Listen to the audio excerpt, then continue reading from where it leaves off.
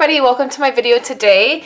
I am excited to be making a card for you guys. Today's Monday. I usually make a card, and since we're starting a brand new week, I wanted to feature some product that I have not used yet this season, and that is the Hang Your Stocking, the die, and then the stamp set. So this week I'm going to do several different projects with you guys, and we're going to be using this stuff right here. So I also am using this stamp set, and I'm using the sentiment from this, and then of course I'm using the new stitched dies because you guys, I love them. I've been using them on everything, and I don't know that I'll ever get tired of them. So let me go ahead and bring some pieces over here. This is quite an involved card. So what I've done is I've pre-cut everything with the exception of this. I'm going to show you a tip for stamping this. But I have all of my stuff here, and I just thought that would be easier for us to dive in and get to making the card. So I'm starting with a thick piece of cardstock. This is Whisper White, and so I want to go ahead and score this. And I'm doing this card in a style that I really love, but I haven't done in quite a while, which is where the card opens from the top. All right, so we have our card base. Let's zoom in. So then I have several layers, which if you're used to making cards with me, you know that I don't usually do so many layers, but for whatever reason, I thought I would dive in and do some layers this week. So I have a cherry cobbler.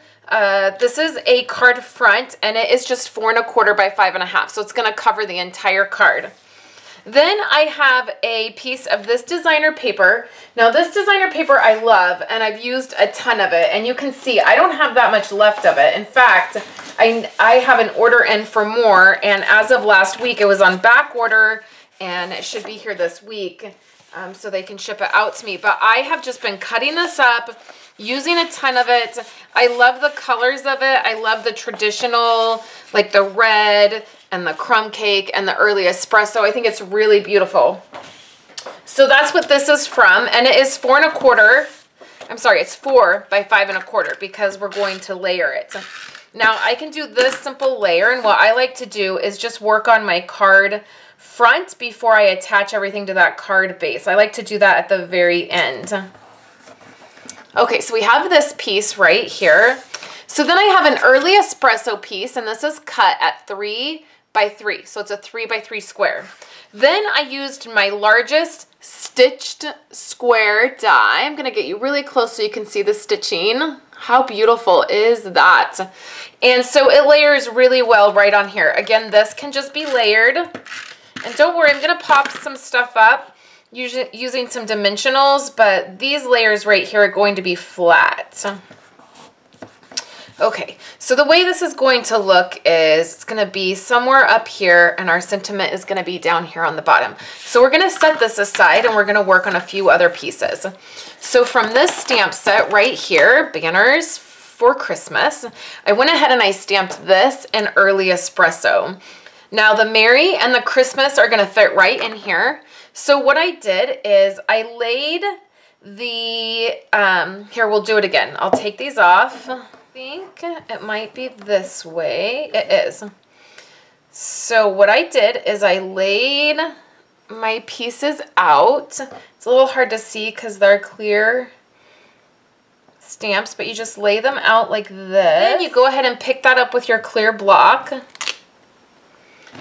And we're going to stamp in garden green. Hopefully I'll line this up because I'm not directly over my project like I would be. So I think that's okay.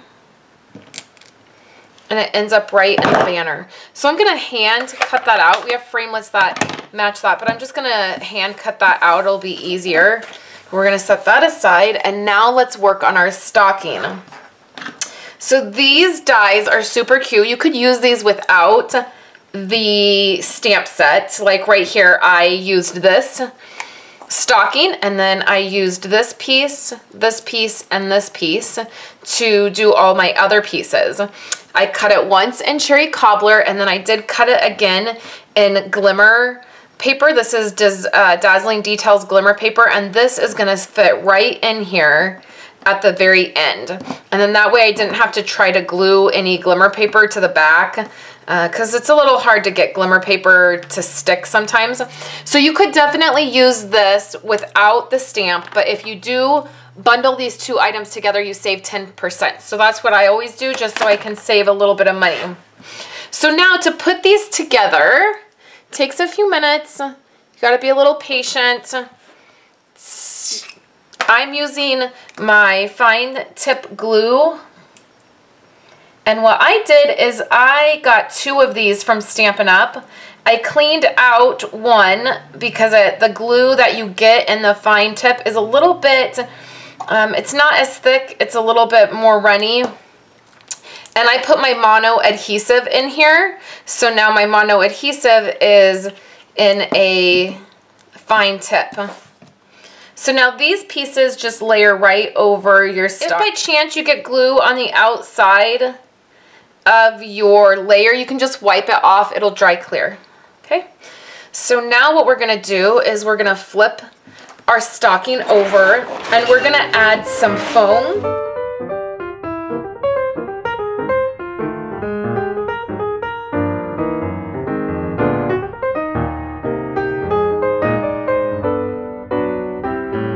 Now we're going to flip this back over.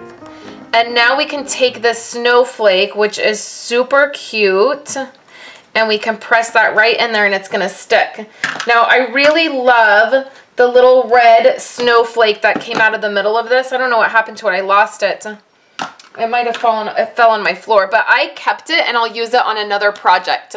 So here is the stocking. It has that glimmer paper on it. It's a little hard to see with my lighting, but you'll be able to see it in just a minute. So let's finish the stocking up. And what I'm doing is I'm taking some of this green baker's twine that comes with the gold and the red baker's twine. I'm gonna wrap this around. I wrap it around 3 times.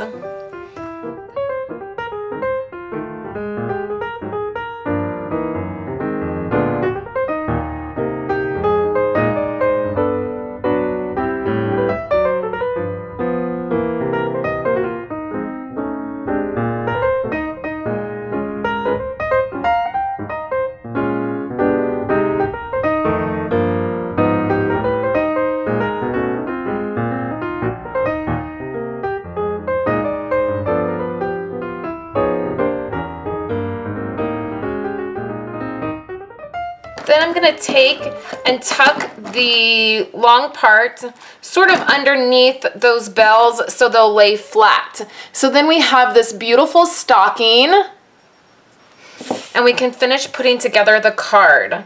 So now for this piece is going to go here. What I like to do is add a little bit of adhesive, but we're not going to press anything down, okay? So I'm laying it right on there. I can still move this around. All right, so now I have my dimensionals on this piece that I cut. And again, we're just going to set it down. We're not pressing anything because I want to make sure the placement of all of my items work. So we'll peel the back off this and then we'll do the same thing. Now we're going to put this at a little bit of an angle like it's hanging. And then I can move this piece if I need to, and this piece. And then when you get everything exactly where you want it, then you can press it down. Attach it to the card base. And you could pop this piece up if you wanted. I'm going to go around the edge here. It's a little bit heavier because of that charm that we have. Is our finished card. So I love the way it came out, you guys. Here it is with a different designer paper behind it. So this has the crumb cake and it's kind of like the snow falling. I would have liked to use this piece of designer paper has also a red design where the background is red and it has all of these items on it, and that would have been pretty, but I'm out of that piece. So I hope you guys enjoyed seeing these cards. I'm going to be back all this week. I'm going to be doing a calendar page with these little great items, and then I'll be sharing with you a way to use this item in your Project Life album. So thank you guys so much for hanging out with me today, and I hope you're having a great start to this week.